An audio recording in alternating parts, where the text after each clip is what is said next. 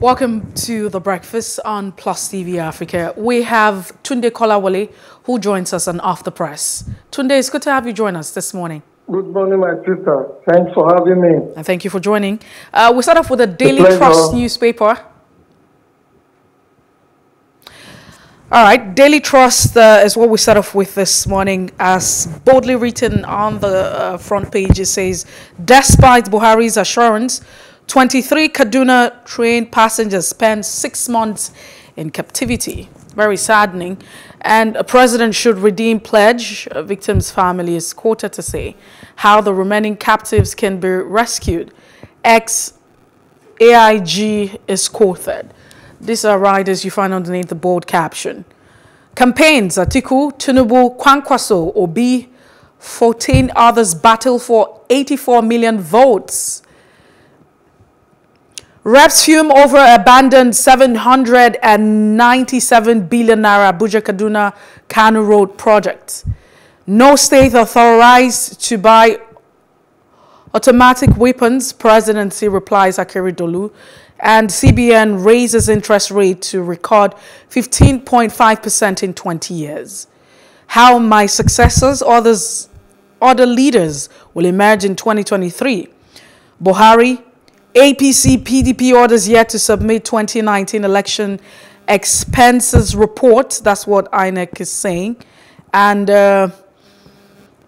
just before we move away from the Daily Trust, another headline says 23 dead, 116,084 displaced in Benue flood. These are the riders you find this morning on the caption.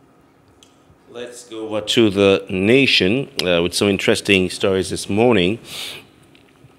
Nigerians face harder times as CBN raises interest rate. That's a lead story on the front page of the Nation newspaper. Emefiele, hike from 14% to 15.5% to contain rising inflation. Experts fault policy. Right, seems it's having some difficult times there. Suspended Ogun governor's aide. Rufai jailed 5 years. Talked about it earlier. Atiku, I'll be stepping stone for Igbo president. Federal government borrows 1 trillion naira to fund subsidy, says DMO. Oil theft, Tompolo's gunboats storm Niger Delta creeks. Presidency to Akere Dolu. No state can arm security outfits. No state can arm security outfits. Cautions against politicization of security. Court nullifies Ogun PDP governorship primary. Alero's ex-Senate leaders' tickets. All right, some interesting development there in Ogun State. All 18 presidential candidates face litigations, says INEC. Interesting times for them. We have Akere Dolu's mom for burial November 12. NDLEA sets ablaze 1.8 tons rather of cocaine. That a multi-million-dollar cash they made some time ago. Those are some of the stories on the front page of the Nation.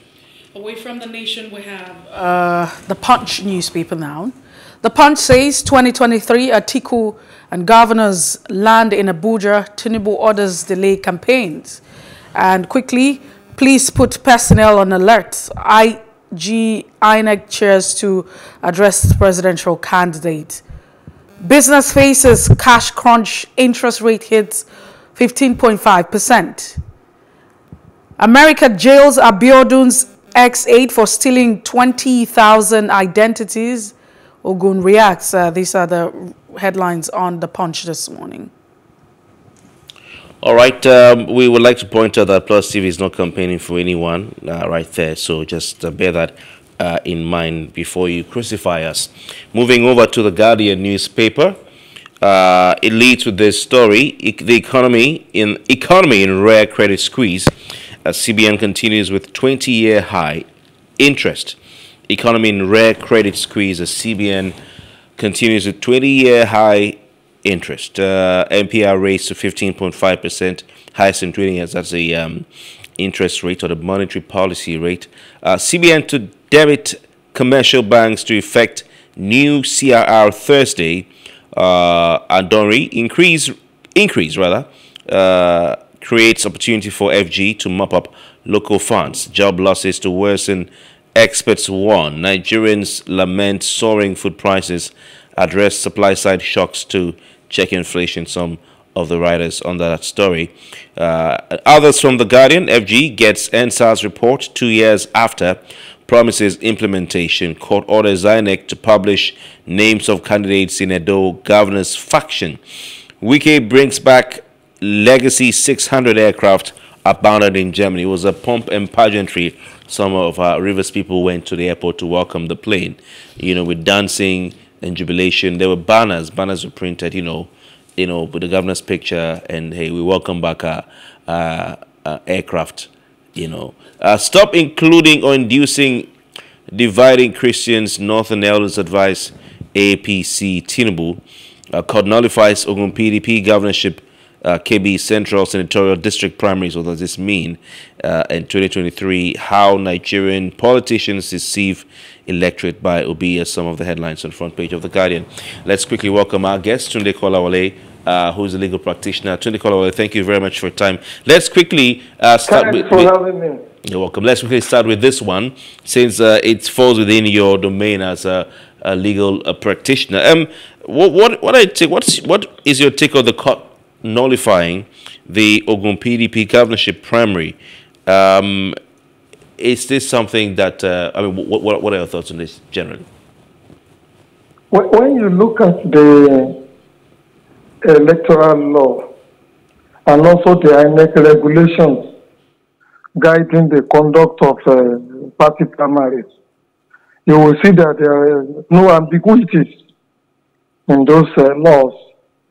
First and foremost, you must put INEC on notice of the primaries. The forms must have been properly obtained, distributed, and filled. And of course, INEC must be present where the primaries are being conducted. But you find that too many times, not just the PDP, when they are conducting the primaries, after people have obtained form, they will not put all of them on notice as regards the time and place where the primaries will be conducted. You find out that too many times all the different political parties don't follow the rules and regulations of INEC and also the constitution of their own party. So if any aspirant is aggrieved, chances are that such a party will go to court and then raise issues. And when issues are raised, and then the court finds out that the party has not complied with its own constitution, INEC rules and regulations, such party primaries are bound to be quashed by the court. I suspect that is what has happened with regards to the Ogun primaries. Well, let's move away from that now. The Daily Trust talks about 23 Kaduna train passengers who are experiencing or still in the hands of their captors, 6 months, and they're asking that the president should live up to his promises. Well, I'm not too sure that the president is ready to live up to his expectations. I'm also not too sure that our security chiefs are also ready to live up to expectations. We have been in this dilemma for more than 10 years. And I would think that after 10 years, the security chiefs, especially agencies like the State Security Service, that's the DSS, the military intelligence, the Nigerian Intelligence Agency, should be abreast of the sources of this insecurity that we have in the country. But sadly, they seem not to be on top of this game. If anybody is still looking towards President Buhari to find solution to our insecurity, the person is merely waiting for Godot. Because the president, a month or two ago, has said he is eager to go back to Katsina, hand over to the next president, and take a rest. He has tried his hand on insecurity for about 7.5 years now. He has been unable to find solution. So, Is it a few months that is remaining that he will now be able to find solution to the insecurity? Let us just pray that whoever may be coming to power in 2023, as the president, as governors, as senators, and whatever, will be people who are ready and who are eager and who have the wherewithal to provide security for the Nigerian people. Our security agencies have been infiltrated, better police, what have you. So, if a security agency is infiltrated, you will require to purge that security agency and then reorganize it for it to be able to deliver the services that is required by the Nigerian people. Remember, just a few weeks ago, it was in the paper that one dismissed officer of the State Security Service, DSS, participated in the robbing of a bullion van somewhere in the southeast. We have also in the past seen police officers being accused of participating in robbery, veto for the army. And if that has happened in some other crimes and countries, the authorities will look into the ranks of such security agencies, fish out the Bartels among them, and then reorganize the agency. But have you seen that happen in this country? It doesn't happen. So long as those security agencies continue to secure the incompetent leadership that we have in the country in power, they will never be interested in making the security agencies do what they're expected to do. As of today, our security agencies are incompetent when it comes to investigating, especially discrete investigation. They are also incompetent in prosecuting cases. We're talking about, let's even still stay with it. We're talking about the fact that the president had given assurance to families of those who were kidnapped. And we're talking about 23 of them. And don't forget that the president has been believed to be a man who has integrity.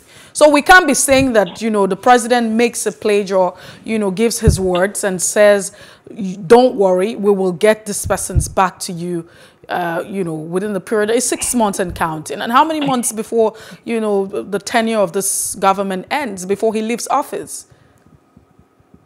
Well, my reply to you will be, is it the president that will go into the forest to go and rescue those people? The answer is no. It is the security people. And if the security people have been alive to their responsibility, and this banditry has been going on for so long, they would have developed a template by now to rescue people whenever they are abducted. Look at what the American people did. They came all the way from the US because just one of their citizens was abducted. And they came to our forest there and rescued the person. If people can come all the way from the US, why has it been so difficult for us, the citizens, the landowners, difficult to rescue our own people? I don't know whether you have traveled to the north before. The north has no forest. They talk about forest. They are all grasslands. When you fly over the north with an aircraft or inside the plane, you will be seen everywhere on the floor. So what is so difficult? Technologies are also there to rescue people. So I'm not too sure that I want to rely on the assurances of Mr. President. Let the President just begin to write his handover note. And let us pray that we have people who know about what to do come into power in 2023. All right, Tunde Kolawole, let's go back to the Nation newspaper. It's like other papers, give some coverage to the situation regarding Moteko and the quest by Governor Rotimi Akeredolu to procure arms for the outfit, saying that, of course, in previous days, the papers have covered, you know, reported that he is saying that the outfit can't function successfully and efficiently without arms, and that they will get it at all means. But the presidency today, as it's stated in the Nation, replying Akeredolu, who himself is an APC governor, that no state can carry arms, can arm its security outfits, and is cautioning against politicization of security. Your thoughts? Well, the president may be right in the sense that the Constitution has not given powers to any of the states to even establish a police and also armed police. And even if the Constitution has given them the power, how many of those states have the wherewithal to set up and equip those security agencies that they may be setting up in accordance with the international best practices and standards? The answer is no. Most of them are bankrupt. They haven't paid salaries for a long time now. And then, even the arms and ammunition that they are taking on some of the security agencies that they have established, they are abusing it. Look at the number of people that they are taking. In New York, for example, in those states, for example, the effort they have done with the pump action guns that they are carrying presently. So, I would want to say, you require to amend the Constitution to be able to create state police and also give them the arms and ammunition that they require to do whatever they need to do. More importantly, we must be able to set very high standards and do due diligence into people we recruit into most of these security outfits. A whole deputy commissioner of police has been accused of participating or aiding and abetting drug trafficking. The same person has been accused of aiding and abetting Yahoo boys. So, you have also mentioned this morning the case of a dismissed DSS official who participated in an armed robbery operation, a kidnapping operation in the South. So, the crisis is a very deep one. It's a problem that you need people who have the courage, who have the foresight, and who are not ready to indulge the security chiefs with regard to the performance of their jobs. Well, I'd like to share your thoughts on this. You're a legal practitioner. It's on the Punch, among all the papers. It talks about the United States courts that jails Abiodun's ex-aide for stealing 20,000 identities. It's a very serious embarrassment for Nigeria as a nation. You will recollect that young man is said to be the deputy chief of staff to the governor of the state. And so if somebody, a high-ranking person like that, has engaged in identity theft and fraud, then what would you think the international community will be looking at our politicians and public officials? Of course, they wouldn't have any good thing to say about it. They will begin to treat all of us with suspicion.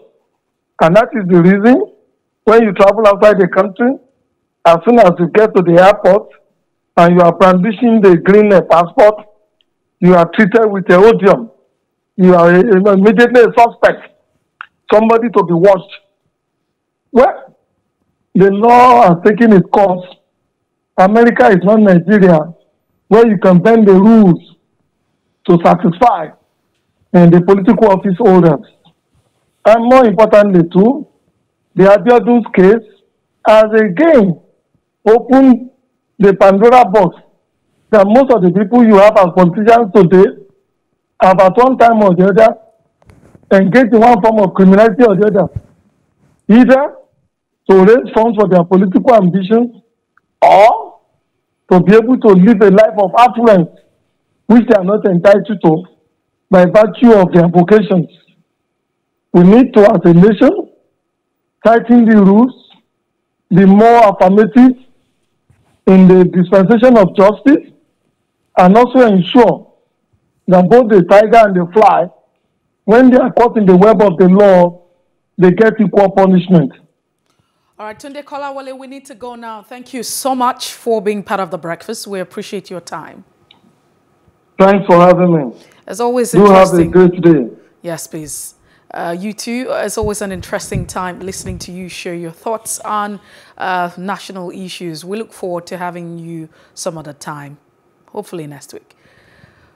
All right, we'll take a break now, and of course, we look at what transpired or what happened today in history years ago. When we return, we have a first major conversation talking about the kickoff of campaigning in Nigeria's 2023 election cycle. We'll be right back. Please stay with us. Merci.